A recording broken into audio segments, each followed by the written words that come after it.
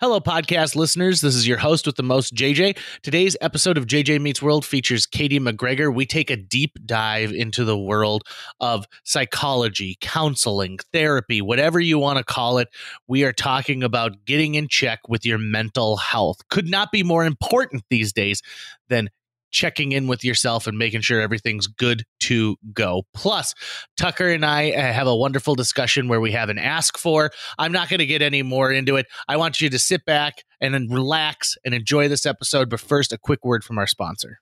This episode of JJ Meets World is brought to you by Natalie Deutsch of Hatch Realty. Natalie has a proven track record to get your home sold faster and for more money. She is consistently focused on her clients' needs and wants throughout the entire process and make sure that they are well taken care of. If you're looking to buy or sell, reach out to Natalie today. On average, Natalie sells a home every 3.74 days. That's at least 2 a week. And last year, Natalie earned her clients on average over $4,000 above list price on their homes. And you don't have to take our word for it. Here's some of the great reviews Natalie has received. I was overwhelmingly impressed with Natalie and all the Hatch team. She was very responsive and responded to all of the emails within an hour. She gave great advice and encouragement from the listing and pictures, the offer, and all the closing details. The marketing team knew exactly how to promote my property, and I was pleased by how soon and easily my property received an offer. I was actually dreading selling my condo, and Natalie did such an awesome job that I felt like I really didn't need to do anything. The thing I most appreciated was that she really listened to what I wanted to do and respected my decisions. I would definitely recommend Natalie and all the Hatch Realty team. They made this process so wonderful. That was from Diane. So listen, if you're in the mood to buy or sell a home, give Natalie a call right now. You can reach her at 701-388-9338. Natalie, Natalie, at hatchrealtyfm.com, or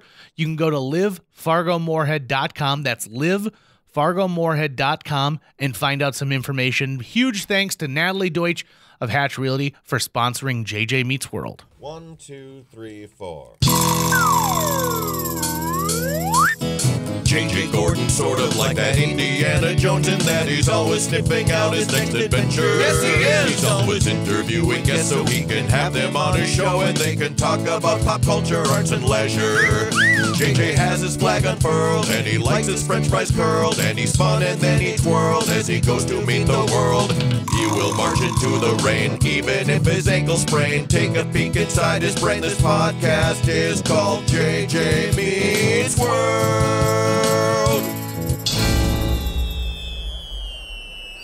I have a vision in my head of what Dr. Sigmund Freud looks like, and all of the ways we use his word nowadays. Do you think he would like to be associated with the word Freudian slip? And that's a great way to keep your memory alive when people are like, whoa, Freudian slip, dude. And then you share another Busch Light. Even when it's used as like a pejorative, I think he would just be happy that his legacy carries on. He is sort of, if for a lot of people who, even if you've never been to therapy, if someone says, who's a famous person in that field, someone would probably go to Freud. Even though I'm not sure was he actually providing therapy for people, or was he more of like a scientist in the space? I get kind of confused with the terminology between like psychologist and therapist, Mm-hmm. So I don't know if he's more of one thing or the other. Or like psychology and what was the other word? Psychology and therapy. I mean, but not even therapy, but there's another like P word. Psychoanalyst. Yeah, like a psychoanalyst. We should have asked these questions in the interview. Yes, we didn't. So if you're listening to this podcast hoping that's what we cover, we do not. We don't cover that. But we do have an amazing conversation with Katie McGregor. Katie McGregor exists in the world of therapy, and she just talks specifically about who she's helping currently in her career, and I am just amazed. We probably have one of the most introspective conversations about who we are as human beings. And you definitely get to take a deep dive into what my brain is like in this episode. I think people listening to this episode can really walk away with a deeper understanding. She gets a little clinical at times, but it's still fully understandable to somebody. And it's actually pretty fascinating. It gave me a window even into my own issues. Katie is a licensed marriage and family therapist for the Village Family Service Center. And so if you live in the Fargo-Moorhead area, either you may have or you know someone who has used their services. I've used their services before, and they're just a fantastic organization. So we want to give a quick shout out too, just to the Village Family Service Center, who has a lot of people just like Katie who are working there to help you through your time in need. You know, seeking out therapy has often been stigmatized in our society. And I hope if at the very least, if you listen to this conversation with Katie, you'll realize it's not bad. It's not scary. It's not something that you should shy away from just because you're afraid of the stigma. Even if you're in a position where you're like, hey, I'm extremely mentally healthy. I think we all need to talk stuff out with someone who is an objective observer. Wouldn't you agree? Oh, I wholeheartedly agree with that. You don't realize that something you think is weak actually makes you stronger. Right. Sort of like gelatin. So okay. Therapy is gelatin, and I am a piece of mandarin orange, and it helps set me from just flopping on the top or sinking to the bottom. It allows me to stick wherever I need to stick. So that's the kind of deep stuff that you're going to get in this episode. So I want you guys to sit back, relax, and enjoy this episode. And this is probably one that you want to download and save because you're going to want to share it to other people as you go on. And speaking of sharing and downloading, I'm asking, this is my plea, if you could please rate us on Facebook, or not Facebook, on actually no, rate us rate place us on Facebook. Our page, you can give us reviews on Facebook. You can like our page. So basically, like the two places that we are most active right now are Facebook and Apple Podcasts. And so what JJ's getting at is if you want to support the podcast, and maybe in this time of uncertainty where, you know, cash flow is a real problem for a lot of people, you know, we would love it if you donated to our Patreon, but it would also be equally awesome maybe if we could get a 5-star rating on either Apple Podcasts or on Facebook. That would really help us out a lot. And if you could just hit the subscribe button, we also think that would be awesome. Even if you don't listen to every single episode, just hitting subscribe, it makes us look so much better to I guess the CEO of Apple is probably wondering every day, like, how many people are subscribing to JJ Meets World? Well, I better check. Tim Cook is we're definitely on his radar for sure. Yeah. As I like to call him, Tim Fry Cook. So we would appreciate that. That'd be awesome. But I don't want to take any more of your time. I want to get into this episode of JJ Meets World featuring Katie McGregor. JJ Meets World. Welcome to JJ Meets World, Katie McGregor. How are you doing in this social distancing world these days, Katie? You know, it's kind of been up and down. There have been good days, and then there have been some days where I'm like, I'm just, uncertain about what the future holds and what it's going to look like and when it's going to stop. So I think just like everyone else, I've been having some ups and downs. I find more often than not that this was sort of like a dream people had for a while of like, oh, wouldn't it be great if I, got stuck at home for a while and I'd get all these projects done. But the fact that you're reduced in the amount of freedom you have to be around other human beings is the thing that makes this go from a dream to a nightmare in a lot of ways. I'm craving even something like just chatting with someone at the gas station and saying like, oh yeah, it is kind of nice out today, isn't it? And be like, oh yes, a sweet, sweet chat. That's funny. Yeah, no, I agree. Now, Tucker's telling me that you've got a pretty amazing background in the mental health field, which is something that I think in the last, I'm going to say, decade, people have really started to zero in on, and it's become much more of a conversation that people are having, and people are much more open about how they're feeling and their needs when it comes to mental health. What's it like to be in the field when it's really being appreciated right now? Well, actually, I specialize in the 0 to 5 population. So a lot of my work is working with really young kids who have experienced neglect, who live in the foster system, who have a history of sexual abuse, not so good experiences. So I do a lot of trauma work with really young kids and their caregivers. And that's actually an even newer part of the mental health field. This kind of 0 to 5 work has really exploded, I would say, in the last, 5 years as a specialty. Because before, we just wouldn't treat kids that young or really acknowledge that maybe they remembered trauma. And now we know that it affects them profoundly for the rest of their lives. And we have evidence-based methods and treatments to help them recover. So it's been really important work, and I'm grateful to be a part of it. When it comes to that age group, I can't even imagine how difficult it is to walk away from your job at the end of the day and not carry so much with you. Can you talk a little bit about how you maintain your own mental health during something like that? Sure. When you're working with a dyad or like a caregiver and their child, you have to be the regulated person in the room, right? You need to be calm so that you can hold them and help them.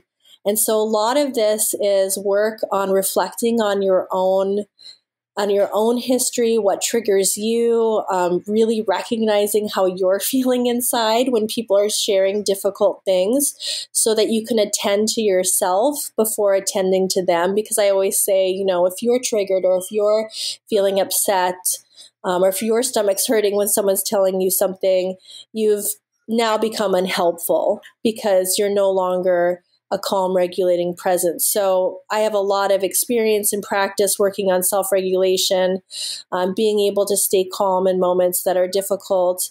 And then I also see the rewards of people getting the help. And so I hold hope for a lot of these families when maybe they can't. And I hold that hope, with me even after I leave the session. So I think that's part of my own self-care, is to hold the hope and to stay regulated, to be very aware of how I'm feeling and do the things I need to do to stay calm. What made you decide to get into this particular field? Well, I started at the Village probably like 13 years ago, and I started with the Moorhead site, which was child focused. Before that, I'd mostly worked with clients living with HIV and AIDS. I'd worked with the transgender population. I led the Tri-State Transgender Group for several years. And so it was kind of a big switch for me to come to the Village and just see children. The office in Moorhead is a children's clinic. So I did get some extra training. I went to a second master's program at the U of M for early childhood, infant mental health and development. And so I actually got like a lot of extra specialized training in the field, which really piqued my interest. And I met some of the researchers on the forefront of our field are actually at the U of M. And listening to them talk about the neuroscience of development and how children develop in the context, of their environment and with their caregiver was just fascinating to me. So it really kind of pushed me to want to do this work. And when you talk about childhood trauma, is there a pretty clear definition of what we consider trauma, or does it vary individual to individual? Sure. So there's something we kind of call an ACEs score, which are kind of the things we know definitely create trauma in young children. But it's also kind of a mix of what you just said. It can be individual. It's all based on, our own genetics, how we function, what one person considers, traumatic, another person, and it might be kind of like a bump in the road. And so there are definite behaviors and signs we look for that lets us know that there has been trauma. And a lot of it for young kids is disruption in their typical like eating, sleeping, routine, their ability to, use their caregiver to calm and soothe. Those are the sorts of things we start to see become disrupted when they've experienced a highly stressful experience. Some of these experiences involve like multiple moves. If a child has had multiple moves in their past, if the caregiver was using drugs and not emotionally present, or if they've even had a very depressed caregiver who wasn't able to attend to them in a consistent way, that can all be considered trauma. Obviously, witnessing lots of domestic violence or, not being attended to in a consistent manner can really lead to some disruptions in development.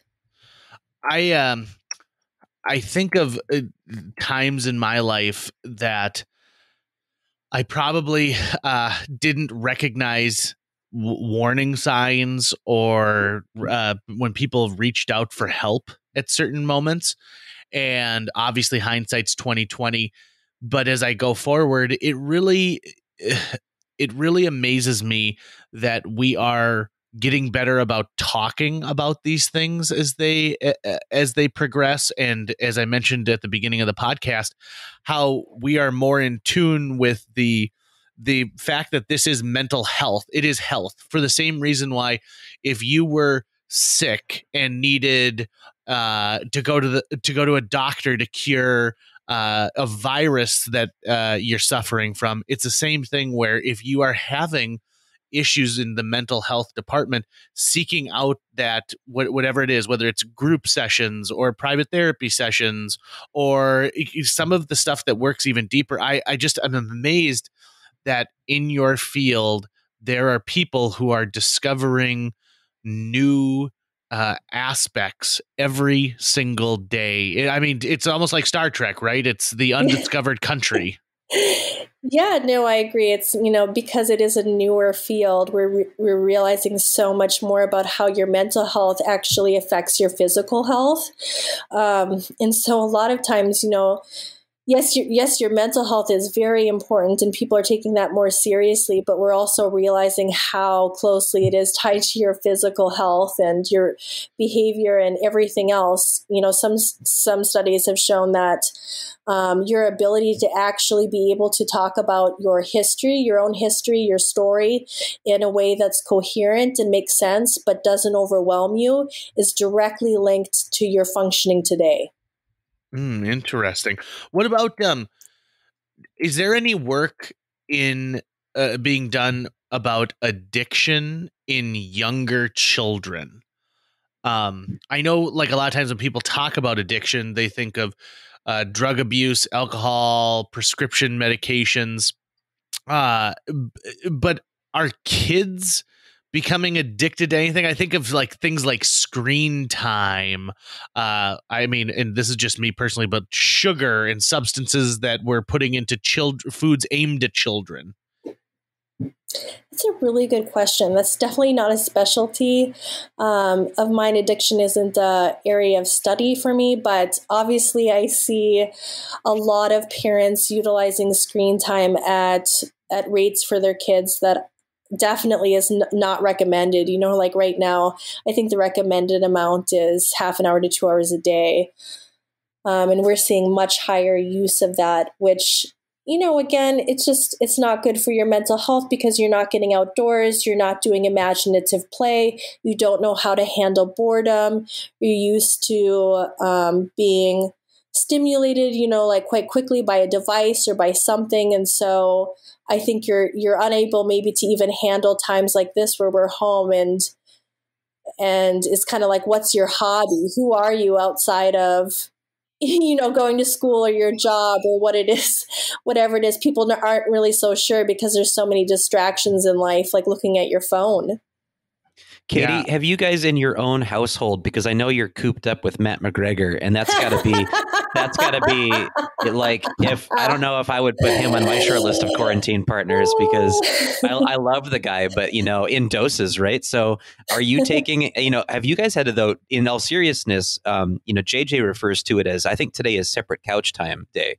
Are you guys able, or have you implemented anything to kind of help keep your own mental health, in check during this time when you really just can't get away from anybody, right?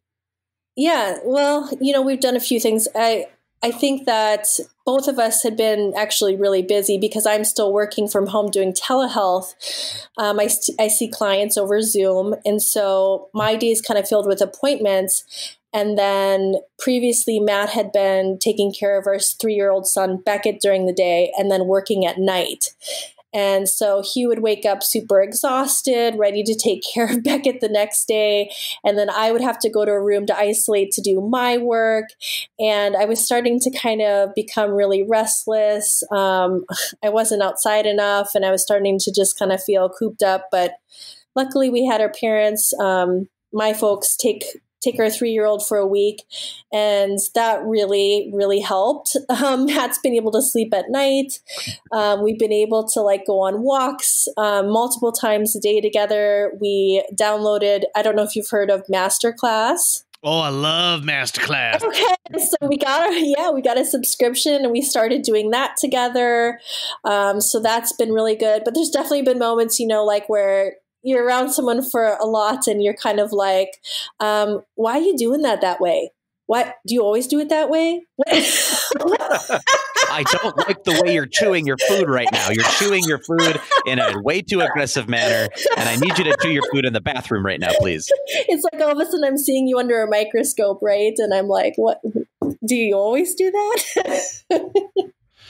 Dr. Phil had a really great set of parameters for couples during a time of self-isolation, and they included things like having a safe word, so that because let's face it, there are certain moments where you walk into a room and you haven't talked with anyone for a while and something just drives you crazy. Be like, that was the last piece of bread for toast. How dare you? And instead of having an argument about it, both of you look at each other and say pineapple, and then you just walk away and the fight never starts. In fact, here his list of 10 things.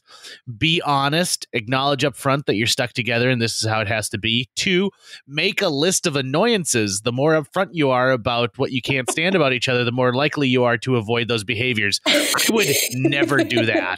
Not in a million years. Yeah, I can't imagine someone going, hey, by the way, I've taken the time to write down all the things you do that drive me insane. Right. Especially because an argument waiting to happen, doesn't it? Right. And I feel like it's sort of like you have to make the list and then sit together with no writing utensils because you can't get angry and defensive and add some more things to the list during the conversation. Number 3, don't argue in front of the children. 4, have a safe word. 5, rotation time. Alternate your time in different parts of the house so you're not always on top of each other. 6, a good pair of headphones. 7, vary your routine so you don't do the same thing every day. 8, don't be a disgusting slug. 9, pay attention to the first 4 minutes of the day. Now, this is, I think, advice that people get scrawled onto their bedroom wall in some really nice, stickers or some calligraphy. Instead of remember, what you do in the first moments of interaction with your partner will set the tone for the rest of the day. And then last but not least, before you judge someone, keep in mind that you're probably a piece of crap too. I like that last one. That's those are some good tips. Way to go, Dr. Phil. Yeah, being humble. Dr. Phil. Oh, Dr. Phil. Yeah, I think that he touched on some of the things that maybe in a more humorous way, but that are well known among marriage and family therapists.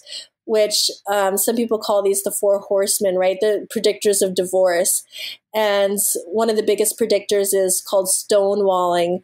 It's where you've reached the point where you can no longer talk to the other person about something, or they basically stonewall you, right? Where they'll use the ignore tactic to basically isolate or distance themselves from you and what you have to say. And that's one of the biggest, another really big predictor of pretty significant problems is if you're in a conversation and it gets tense. And like you said, this is a great use of that safe word or whatever, but basically you float out a joke and the other person can't laugh. You know what I mean? Like say you're in a really tense argument about leaving your underwear all over the floor. I don't know what it might be, but and one person makes a bit of a joke about it in the middle of a really tense moment. If that other person can't crack a smile, that's a huge predictor of we've reached a point where we can no longer enjoy those little moments and relax a bit.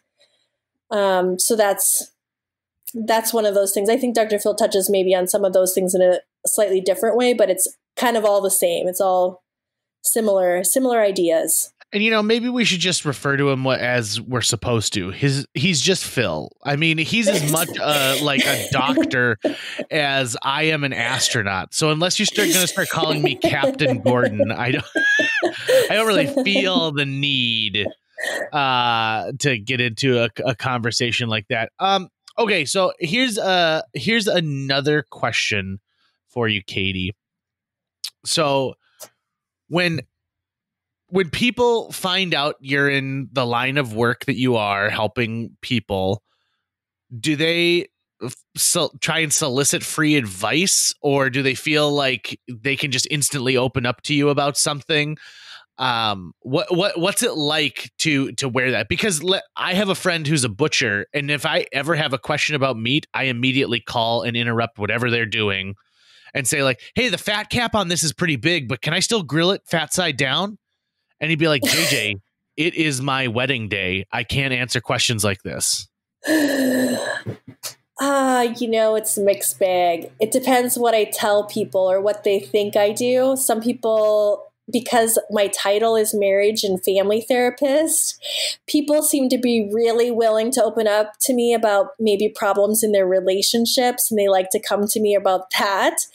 But when they know my specialty is helping parents and young children in development, they're much more wary to even bring up things about their kid. I think they're worried about being judged, or they're worried their child isn't normal, or they're worried I'm somehow this expert and know all the right and wrong answers about raising kids. And so then I think they're worried about being just, so it kind of depends on what kind of therapist they're wanting or think I am.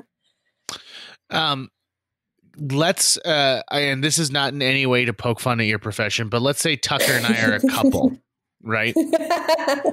And we've known each other long enough, and we've spent enough time together, we've lived together, that I feel there have been certain moments in our relationship that probably could have dealt with a little bit of counseling and a little bit of guidance to keep us better. So, for example, communication between Tucker and I could probably be improved, partially because I'm a person who, when I feel uncomfortable in a situation, will try and make a joke and move away from it quickly.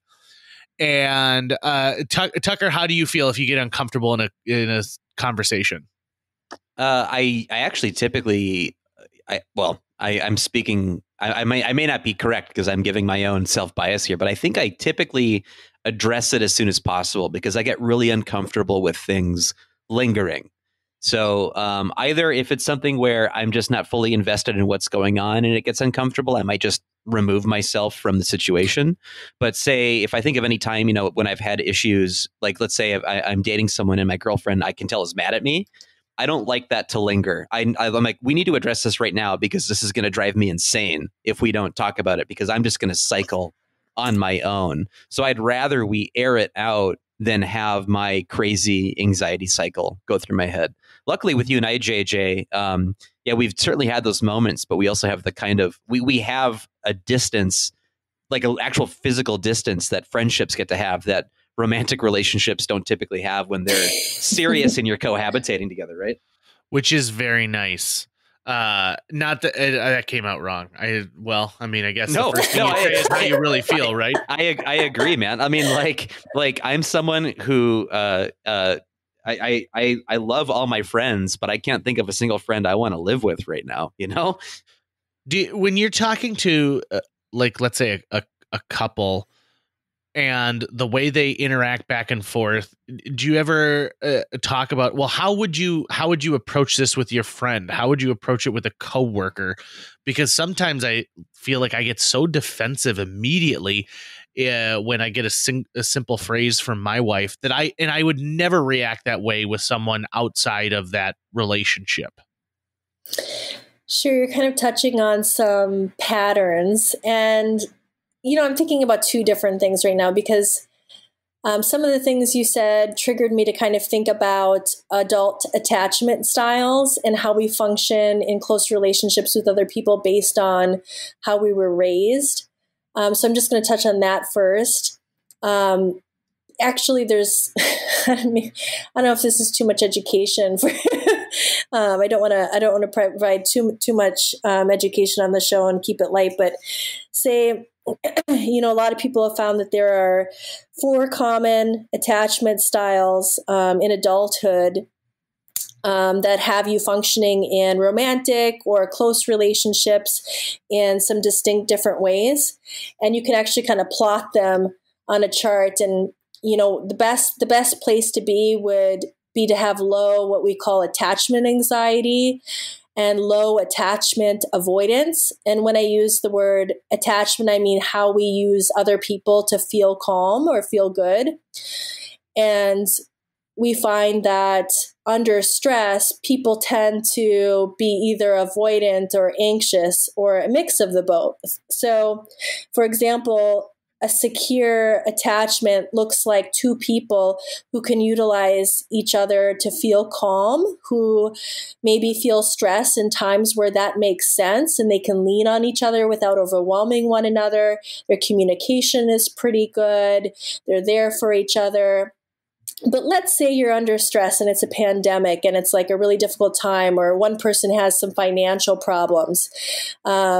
And I actually find this is even more common in the Midwest. You might actually be very avoidant, right? Now your attachment, you're under duress, and so you're more an avoidant partner, where you feel like, I need to solve my problems on my own. I'm not going to use someone else. I need to pull myself up by the bootstraps. I don't share my deepest feelings with the partner when I'm really under stress.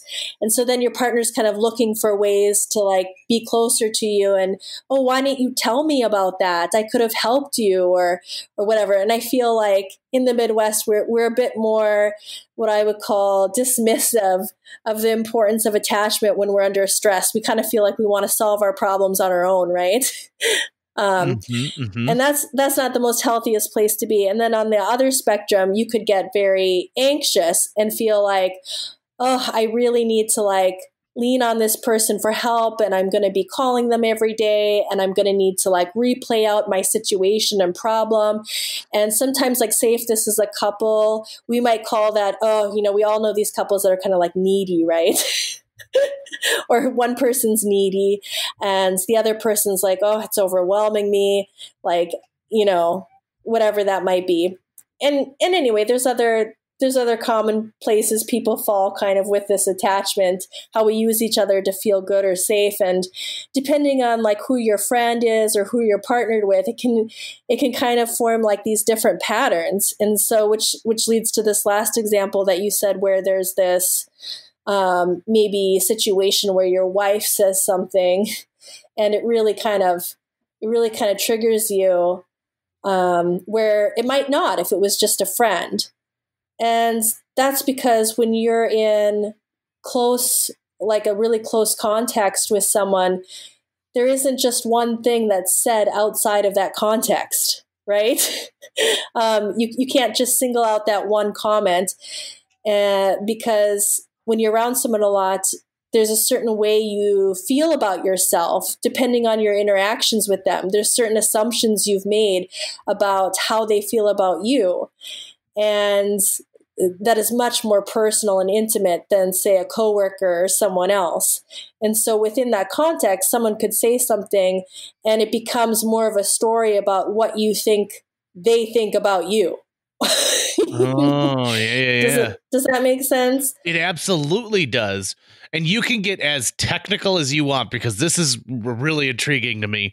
Okay, years ago, my mom gave me a book on body language that was written probably back like in the 60s. I mean, it had been updated by the time she bought this copy, and she gave it to me, and I devoured this book inside and out when it came to body language. And I think of it when I'm interacting with another person, and I'll find myself unconsciously doing some of these things to say, like, oh, I'm crossing my arms because I think that the conversation is done and it's time for me to, put a physical boundary up in front of myself. And so I will try and undo those things while I am speaking with somebody.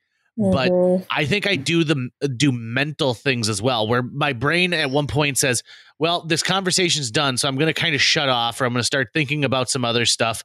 So by the time this person stops this sentence, you go, well, yep, okay, so good to see you. Where really I haven't been present in the last 5 minutes of a conversation. Yeah.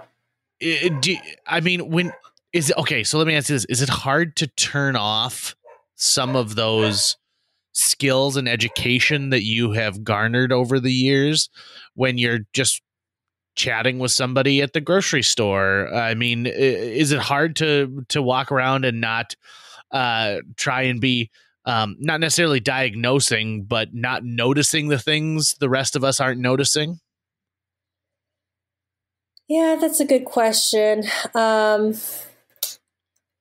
It kind of, I feel like, when I come home or in my day-to-day life, I do not have my therapist hat on anymore. And I'm just as lost as everyone else, right, in my own situation. It's kind of, and that's probably kind of how it is for lots of people in their professions. It's like, when you're looking at other people, it's one thing, but then when you're in your own life, it's a bit maybe turned off. However, there are moments that I notice. I'm in conversations with people for a really long time, and people seem to be, sharing really intimate things with me, and I barely know them, and maybe I just met them in a store or something.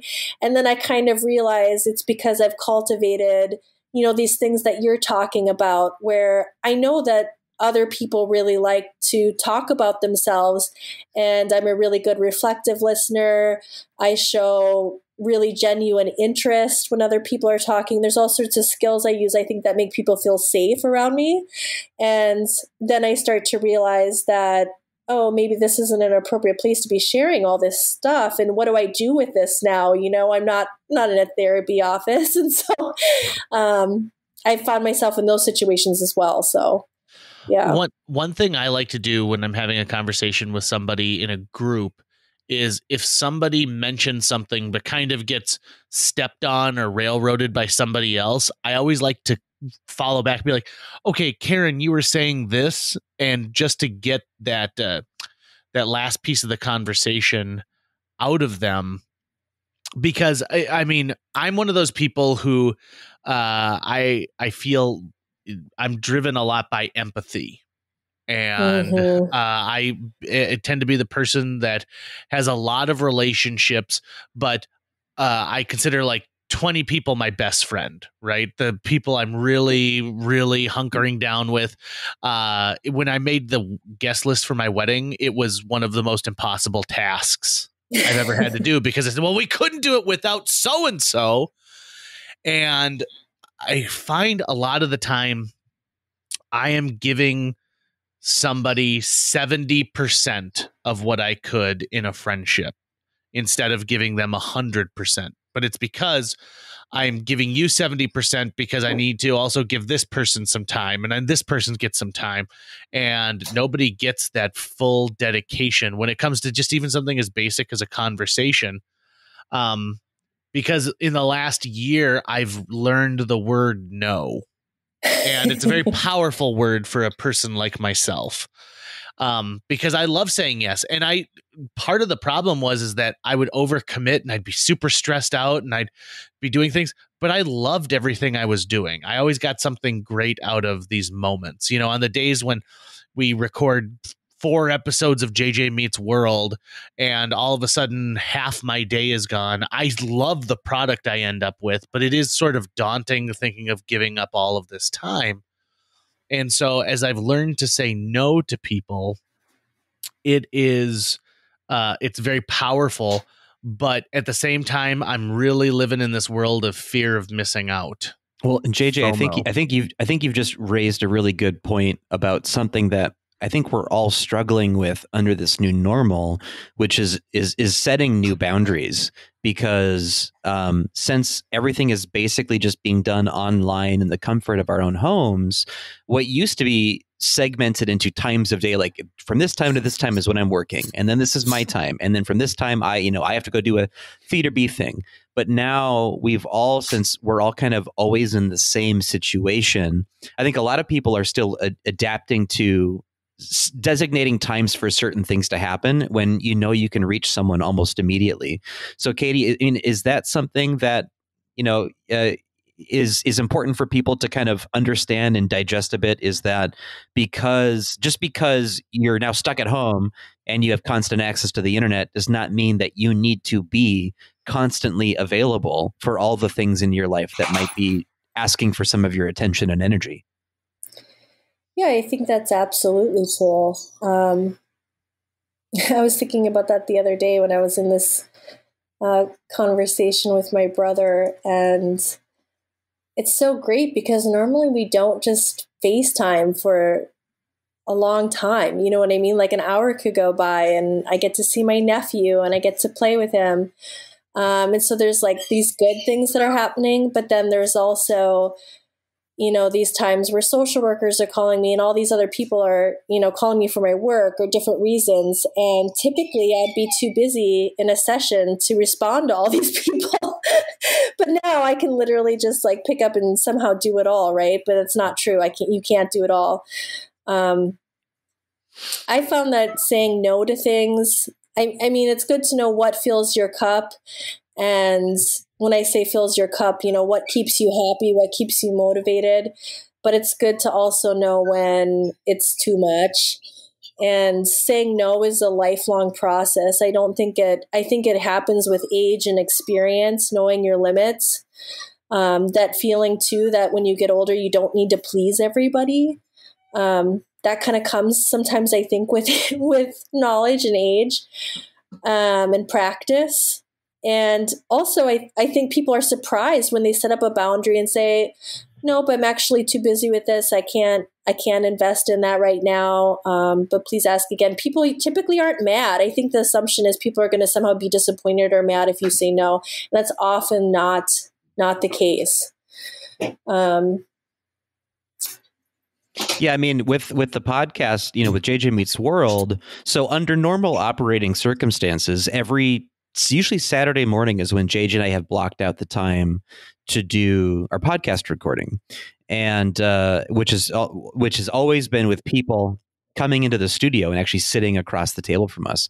And it kind of took us a couple of weeks here. I mean, and I'm definitely at fault for this too, to realize that we should maintain that same schedule if we can, even though we're doing this online, which gives us more flexibility of time. If a particular guest isn't available at that time, we can certainly pivot if we need to strategically, but there's a lot of value for JJ and I to go, what, we're maintaining our same recording schedule for our own mental health and time, instead of just going, well, now that we have, Zencaster and the internet and we're doing all of our podcasts online, we can just record it any old time, right? Like being able to do it this way is probably going to help JJ and I not bite each other's heads off when we're reaching out to each other about, hey, are you free to record at this time or that time? We know our Saturday block is when we're going to try to do it as best we can. Yeah, I think we all operate best on a schedule. I just think that the closest you can keep your day to some kind of, routine or schedule, the better you're going to fare during this time. And even the little things, like getting up in the morning and opening all your windows, not letting it be dark, in the house, and just doing daily rituals, I think is really helpful. Keeping a typical schedule. We know all those things are really important right now, but some people's schedules have totally been upended. I have lots of clients who maybe only have one device in their home. And so, mom is sharing a computer to do her own work from home. The kids then have to rotate it to complete their school. And everybody's, on this very, it's just this new routine that doesn't always make a lot of sense. So that's hard. Do you ever find that sometimes when it comes to just simple communication, you just wish all of us never had learned sarcasm? Because I feel like we could get so much more done without sarcasm. Or I would also pivot and say, or the word fine. Because the word fine, if you look it up in the dictionary, should have about 10,000 different meanings. And only one of them is equivalent to okay. Everything else seems to be just layered. I mean, when I think of the F word, I think of the word fine. Because people say it, but they don't really mean it in a lot of occasions. Sure, it's kind of a filler word. How are you doing today? Fine. Yeah, exactly, right? Really mean it, yeah. Yeah, that's the good thing about therapy is that I actually use silence to combat a lot of that. People are uncomfortable with silence. I'm not, because I've gotten so used to it over the years. And so I could spend, it's very uncomfortable if no one's saying something for, say, like 20 seconds. That's a long time it's only 20 seconds, but it seems like to the other person, like an eternity, like they need to fill it with something. So when someone says fine and I just say, oh, and I'm, I might say more about that or something. But if you leave some space there, people are usually pretty eager to fill it with their thoughts and how they really are feeling. They just don't know if it's safe to do, It's funny you mention that, because Tucker at one point paid me one of, I think, the finest compliments about our friendship ever. We were driving down to visit his grandmother in Kentucky, and somewhere in the armpit of America, aka Indiana, we hadn't spoken for a long time in the car. We were just kind of, the music was on low. We were just kind of listening to the roll of the highway. And I was ready to start going, just doing something to fill the silence. And Tucker said, it's really nice that we're so close as friends that we can just be here in silence. And thank God he said it when he did, because I was just about at my breaking point. And it was really nice. I really appreciated that. And I go forward thinking oh yeah, it is nice when you can be with somebody and you don't have to be constantly saying stuff and making noise. Well, part of it is also being okay with yourself. You know what I mean? Just that ability to just be in the moment and not feel like you have to entertain or be something to someone else. Or part of that comes from you too, your own ability to be comfortable with your own self, not just with the other person. Interesting. Because I am very much not somebody who can handle just silence. I always have to be doing something. And so every now and then my wife will catch me making faces at myself in the rearview mirror if we're not talking enough.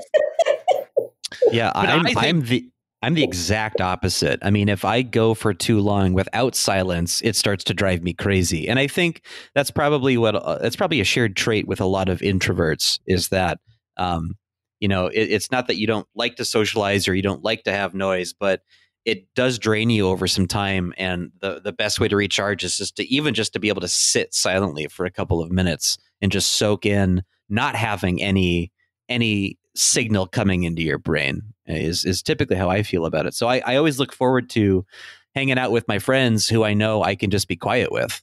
Like that's some of the best hangout time for me. Sure, that's filling your cup. Your your quiet time. That's recharging for you. Right. That makes sense. Yeah. What about when you get a chance to just like refill your cup, Katie? What is what is your evening? What does your day look like where you get to find time for yourself? Well, I really like to be alone right when I first get home and not talk too much because I feel like, I've done that all day. And it's almost as though I just need to go for a walk or sit and do some yoga. I actually learned a lot. You had Brenda Weiler on your podcast. I've used Brenda Weiler quite a bit in the last 10 years to learn how to focus on myself, to relax, to use yoga as a way to unwind. She's been like a phenomenal help in my life. Right now I'm actually 35 weeks pregnant, and I've been doing the prenatal yoga with her, which has been really helpful because, during the pandemic time, I have a lot of worries on my mind about the baby and going to the hospital and not being able to have visitors. And, everything I imagine is kind of shifted right now. And so I'm not afraid to, reach out if I need to and, get some of what I need met through someone who knows more about meditation or mindfulness than me. Every therapist needs a therapist, you know what I mean? And if I've had a session that's really triggering, I luckily can call my supervisor and get out my feelings and get support. I always tell clients, what's shareable is bearable. And that goes for me too. If I can get out something that's bothering me, it feels bearable. And so, just having some of that personal time to myself in the evening and being able to just be in a routine with my son and separate family life from work life, that's all just really important to me. Oh, that's great stuff. I have always heard that before. Every therapist needs a therapist. And I think it's such a telling thing because you know the value of it more than anybody else, right? And you can really get into that. Therapy in pop culture. Do you think that any particular television show or movie that you've seen has nailed what it feels like to be in therapy or be providing therapy for another person? Good question. I haven't personally seen anything, but I don't have a lot of time either to be watching a lot of, consuming a lot of social media in terms of shows and things like that. So I feel I'm a bit behind times with that. I haven't seen something where I'm like, oh yeah, that's what it's like, or I can relate to that. So like when you catch an episode of Frasier, it's not like, come on, Frasier. Yeah, no, mostly what I see therapy when it's presented in films or movies, it's about the therapist either giving advice, like typically the therapist is like this wise advice giver and the other person's looking for it. So it's like this transaction that's happening, or they're more kind of like a life coach. or they're purely like psychoanalytic, right? They're constantly like, and how does that make you feel? Or So you're it's telling me kind of that like two different stereotypes, I guess. So you're telling me you don't have like a big fainting couch that everyone lays down on for sessions?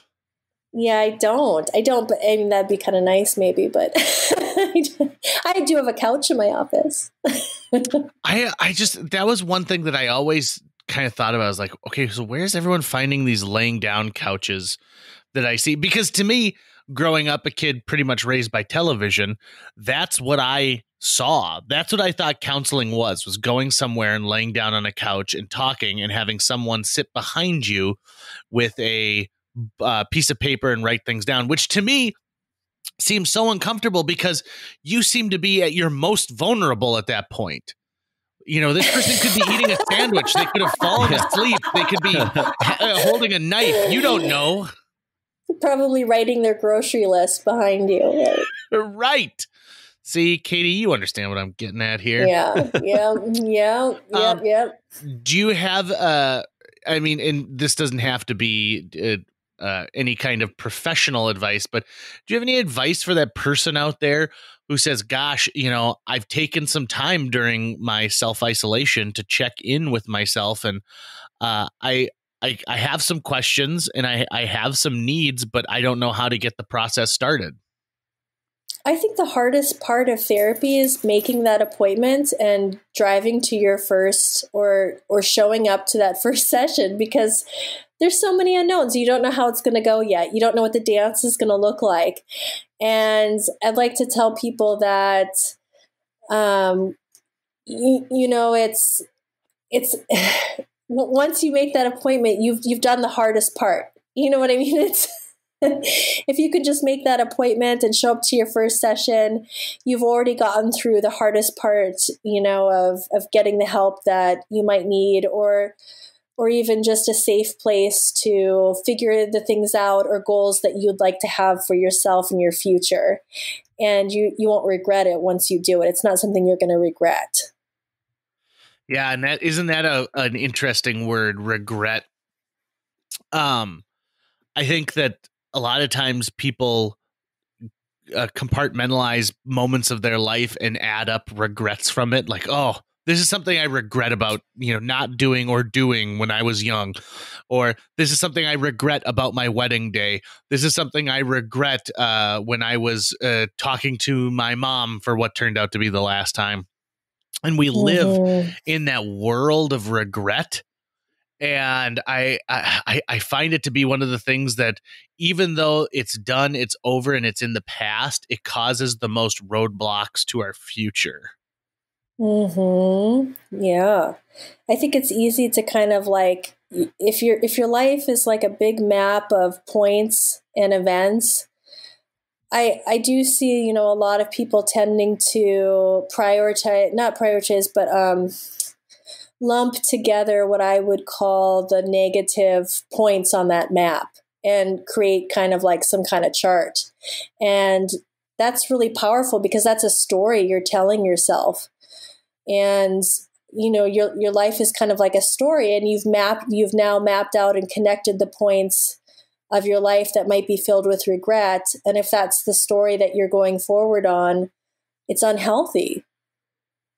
Yeah. And it just being unhealthy for somebody can take so many different ways. That, you know, the person who decides they cannot be they can't talk to someone until they've had their second Diet Coke or cup of coffee for the day, and that becomes your mental state of, nope, I won't do this. I can't do this. I can't function without this. Or the person who says, gosh, you know, I'm having a bad day today, so all my interactions are going to force everyone else to live the same bad day that I am having right now. Or the person who says, if I can't get this tomato plant to grow, I'm not a worthy human being.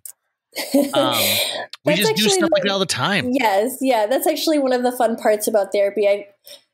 That's a bit lighter, obviously, than like some of the intense trauma work I do. So I really enjoyed that as well. I love variety in my work. And I love it when people come to me and have these issues, because it's so much fun as a therapist to utilize that time when, okay, you are taking an hour out of your day or whatever to really work on this and you want to change. You know, we figured out why you want it to be different. I'm going to assign you something small, maybe a little bit of in vivo exposure to something you didn't think you could do or something you didn't think was possible. And then you're going to see that it was okay. You know what I mean? And then we can celebrate, and we can celebrate all these like small little milestones on the journey. And that can be really fun. Oh, I think that's great. And, you know, I did try and take this light because I believe in the healing power of humor when it comes to a lot of things. But what you do is very serious, and I appreciate the fact that there are people like yourself out there doing it, because it's going to make the human race stronger as we go on, when we can actualize things that that are causing us discomfort, that are causing us the inability to grow or to communicate fully. So thank you for doing what you do, especially at the Village. What a great organization, the Village. We're so lucky that exists in our community. Yes, I love where I work. Thanks so much for saying that.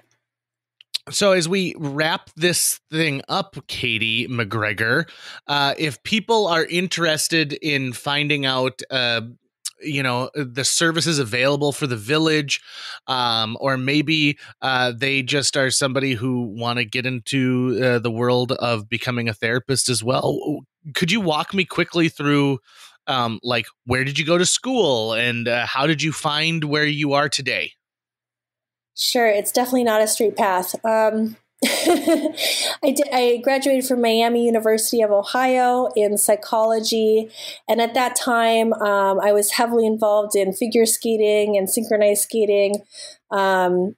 So I ended up moving to San Diego thinking I was going to continue professionally to figure skate and also get a master's degree in sports psychology. Our teams have always had a sports psychologist. I'd seen a sports psychologist quite a bit. That was a peak interest for me. And then halfway through, I just became much more interested in my classes that were just about therapy. So I ended up moving back home and getting my master's in marriage and family therapy from NDSU. We have some pretty strong programs in the area.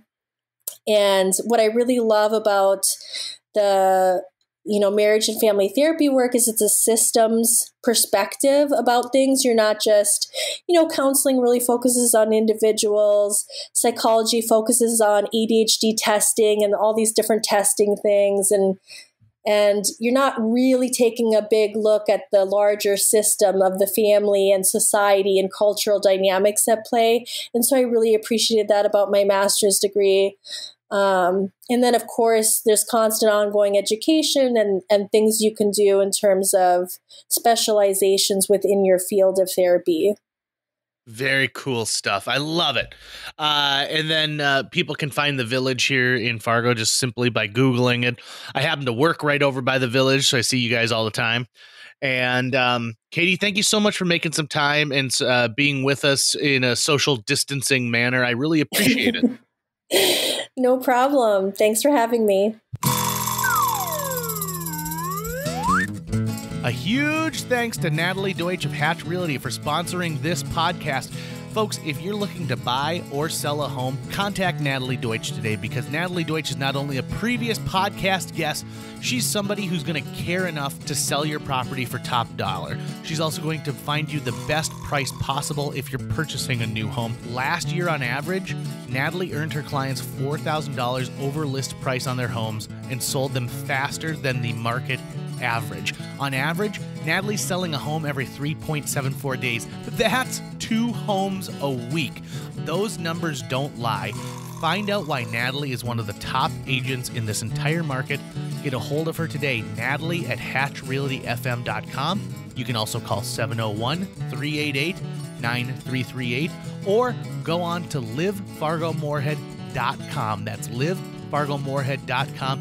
Read all of her amazing reviews and then listen to her episode of JJ Meets World. Thanks again to Natalie Deutsch of Hatch Realty. That's going to wrap it up for today's show. If you enjoyed this episode of JJ Meets World and would like to help us continue to produce 2 new episodes every week, you can donate to our Patreon. Check out patreon.com/JJ Meets World and donate today. Even as little as $1 a month can go a long way. Visit our website at www.jjmeetsworld.com or hit up our social media. We're on Twitter, Facebook, Instagram, all the sites the kids are using these days. If you'd like to stay up to date on new episodes of JJ Meets World, you can find us on iTunes, Google Play, Spotify, Stitcher, iHeartRadio, YouTube, or wherever you consume the podcast that you love. JJ Meets World is produced every week by Tucker Lucas. You can find out more about Tucker's work by checking out www.moonbasemaria.com. If you want to get in touch with your host with the most, go to linebenders.com, and you can find direct contact info for JJ. And if you decide that you would like to use my services, you can meet with the person at the front desk and you can schedule a time to meet with me, Sigmund Freud.